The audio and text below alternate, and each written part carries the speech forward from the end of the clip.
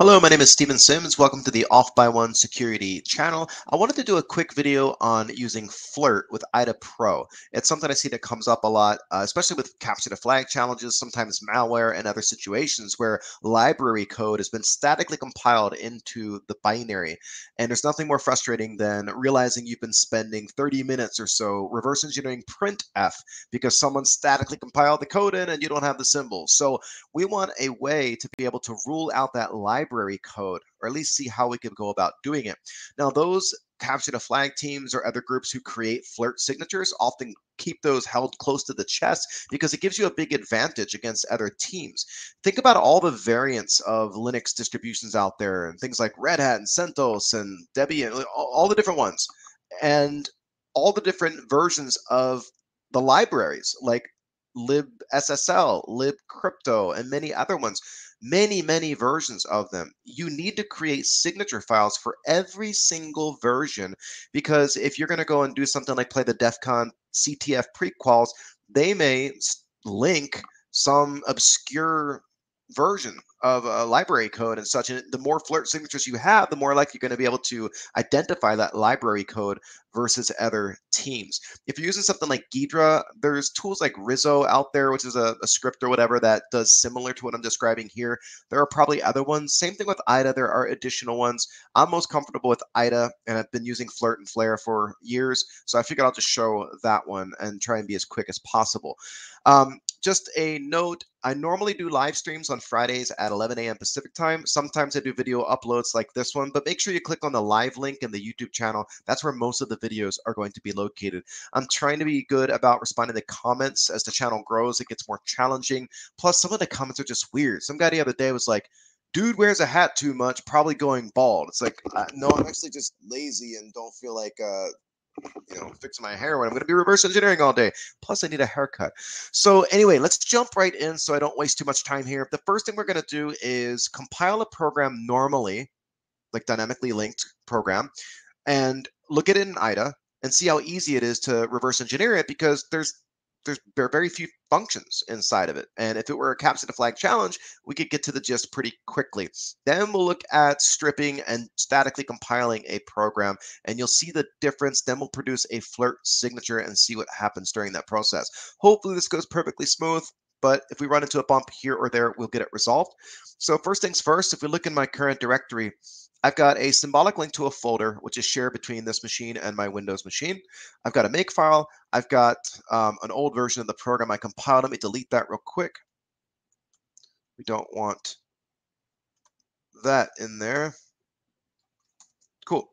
So we've got the source code, which is a little CTF challenge. We've got PELF, PELF, RTB, and SIGMake. Those are all symbolic links to the FLAIR folder that I have. FLAIR is the toolkit you use to create FLIRT signatures. We'll talk more about that soon, and I'll describe each one as we go through. But I'm just going to go ahead and make this, and we have now a program called OB1 sample bin. So if we run file against it, you can see it's not stripped, and it is dynamically linked.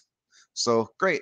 If we were to take this now, copy it over to derp, and we run over to our Windows system, I'm just going to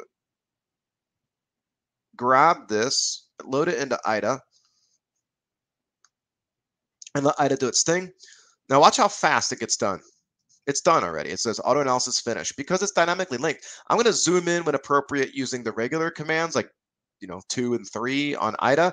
But when looking at the function name window, I can't really zoom in with IDA. So I can use the magnifier, but the magnifier causes IDA to lock up sometimes. So I'm going to bring it up and I'll close it when not using it. So magnifier, and just zoom in here. All I want you to see real quickly is the number of functions is only 45. And we've got all these names.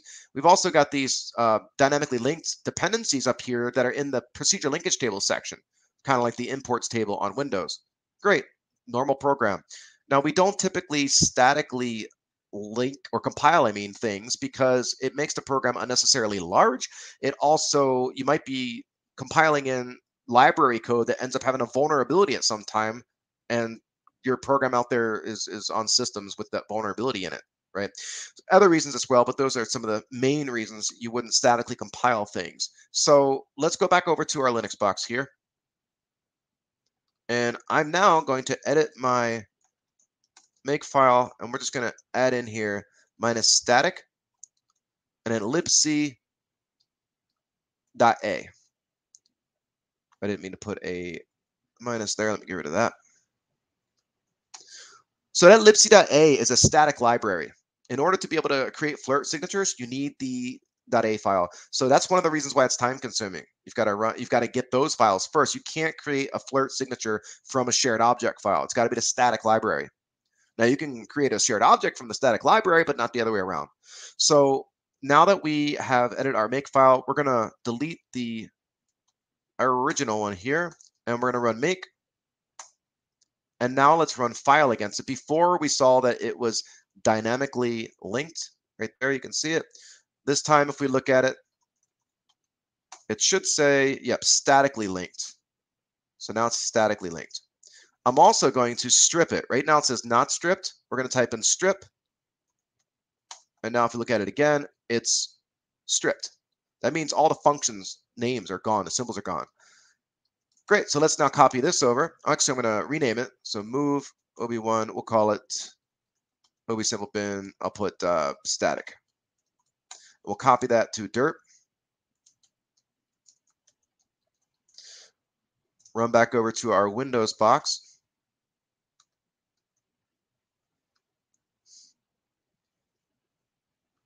And refresh this window.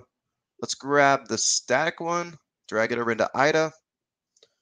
Now before, remember, we were at 45 functions.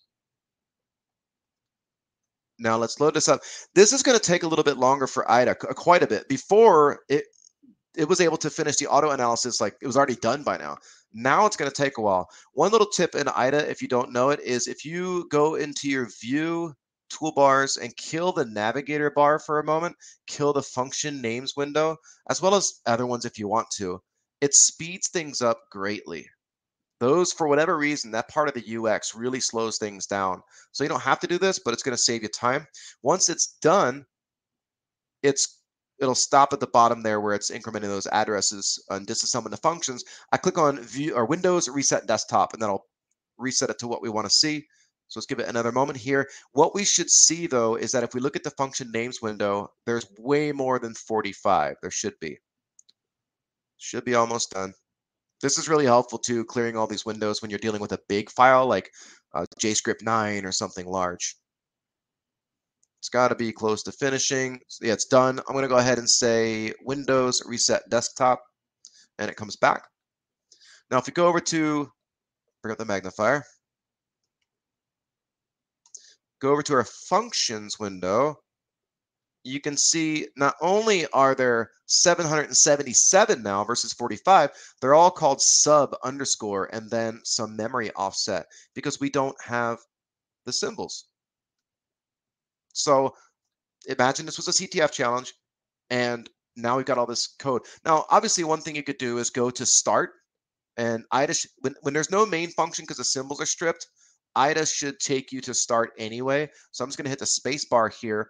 And if we zoom in, that third argument that's loaded into RDI is main. So if we double click on that, we are now in main. So that's obviously a simple little thing we can do. But again, there are other ways we can make this more challenging for someone reverse engineering it. And the point, we don't want to waste time reversing library code. If we put the navigator toolbar back up, you will see that all the color coding up here is for regular functions, all internal functions. We want that to be library code if that's what it in fact is. Now, IDA does come with default FLIRT signatures that I think get updated each time a new version of IDA Pro comes out. But the problem is there's so many variants. You don't know what was compiled and what version and what OS and all that stuff matters. So it's unlikely that IDA is going to have it in there by default. So we're going to generate a FLIRT signature now, load that in here, and hopefully map that all out. So let's go over to our Linux system again here. And we are now going to run the pelf tool. So pelf, I'm going to run it against libc.a, and we call it libc.pat for pattern. When we run that, it finishes and says total 1695. Now we can look at that if we want. We're not supposed to really. But but we can. And what you see in here are these function names, like right here, assert fail. And then next to it, it's a bunch of hexadecimal bytes. Those are typically opcodes, patterns that it's identified that's unique from all the other functions in there. Sometimes, though, there are collisions, as you'll see in a moment, but that's how it's working. It's like almost like an IDS signature. So we'll kill that. And then next thing we run is sigmake against the pattern file, and we'll call it libc.sig. This comes up and says 19 collisions. So if we go and edit this, so if we look in here now, there's an exc file. That is the exclusions or exceptions file. We got to go in and see what the collisions are. So we'll say vim libc.exc. And inside here, you see, for example, _ISWCT YPE has a match to the same thing with _L on the end. And then IOPUTC has a match to FPUTC. So it tells you up here you can add a plus sign in front of the one you want to keep or actually resolve, and the other one it won't resolve. I don't have a lot of luck with it when I do this. There are other ways you can go about resolving the collisions. I've seen people get pretty deep into it, but the return on investment really isn't there in most cases because there was only a few collisions here, considering there's hundreds and hundreds of functions. So unless it bothers you, you don't really have to worry about this. So what we're going to do then is delete the top 4 lines here, and then write that out, and then run sigmake again. This time, no message is thrown, and we've got this sig file. The sig file is then what we want to copy over to our folder, and then go back over to our Windows VM, and now we need to copy it over to the right location. So up here is a sig file. I'm going to copy that and put it in my IDA folder. So program files, IDA 8.3, sig, and then PC for x86, 64. We'll paste it there. Oh, see, there's already a libc.sig file in there. Like I said, the IDA does come with some default ones, but watch what happens. Like, actually, that stuff has already been applied at runtime, I believe. We'll just not do it for a moment, and I'll show you what happens if we try to apply the existing libc sig file. I'm going to go to File, Load File, FLIRT Signature File, and then libc. It's kind of small, but it says libc, and it says version 5.3.12. I say OK, and adds it to the queue, and no results. So that's not the right version, right?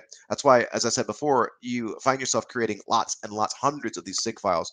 So let's go back over to the point. I'm going to rename my sig file that I copied over libc. I'll just call it _OB1 for off by 1. And then I'll copy that one over to our IDA folder. IDA 8.3, sig, PC, paste it in. Throw an exception here. Odd. Okay, I have no idea what's doing that. Let's jump back here, and I'm just going to copy it from the shared folder to my downloads folder, sure. And then, oddly enough, it should work. So there it is. Let's go over to C drive. It's one of those annoying anomalies that makes no sense, but we'll just go back over and ignore it and work around it. Sig, PC, paste that in. Hopefully, no errors. All right, it worked that time. Great. Almost done. We're back over in IDA. We click up on File, and then Load File, FLIRT Signature File, looking for libc. And you can see libc OB1. It's small. You don't need to read it, but just know it's there. And I click OK. Adds to the queue. Now watch up here at the navigator bar. It should turn from dark blue to light colored.